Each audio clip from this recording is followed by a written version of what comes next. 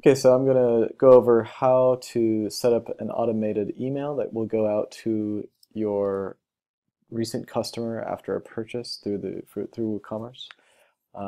And you can set up for, again, either an order completed or order processing or anything like that. Customize the email in any way you want. It's good for like digital downloads and stuff like that. So basically, make sure you have the Shop Magic for WooCommerce plugin installed, which is on the wordpress.org.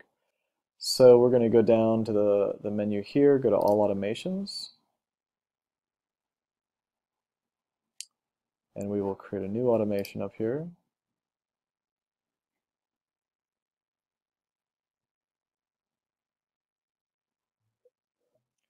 Here you're just going to put the title. You can put any title you want. It's just for your own purposes as an admin. So we'll just say, thank you, email confirmation. And then you're going to choose an event. When do you want this to be triggered, basically? When do you want this email to go out? After the new order gets created, which is immediately after they basically submit their order before you've processed it and before it's completed. So if you want it to go out immediately after they purchase, even before you approve the order or ship the order, this is a great way to do it. If you have it set to automatically complete, let's say it's a digital download, and you have it set to automatically complete, you can also choose this. But if you're concerned about it being delayed for any reason until you approve the order, you could do a new order in this case. Now we've chosen that. We're going to do a new action here, and we're just going to choose send email. We're going to put a description for ourselves. We're going to say just thank you, email confirmation. This doesn't go to the customer, this part. The subject will go to the customer, so we can just say thank you for your order.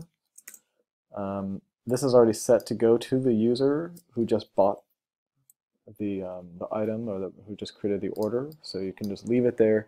If you want it to go to someone else, you can also use commas, or if you have a different message that you want to be sent to like a manager or something of your company, you can create a new one by clicking new action up here at the top, and that will create another one of these actions that you can either send to customer or to someone else.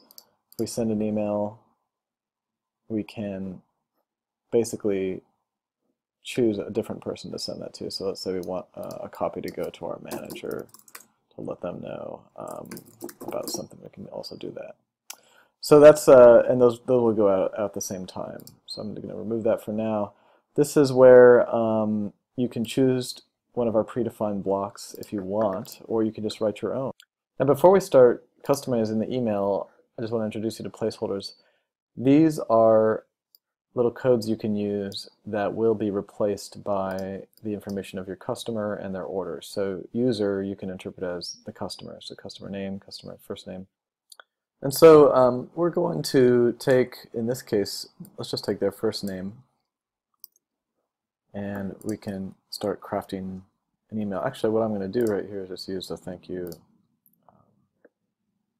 for your order, insert that block, which will appear down below. And then you can go ahead and start formatting it.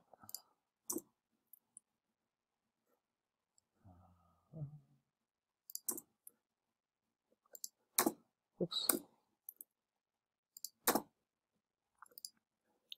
Hello, we're working.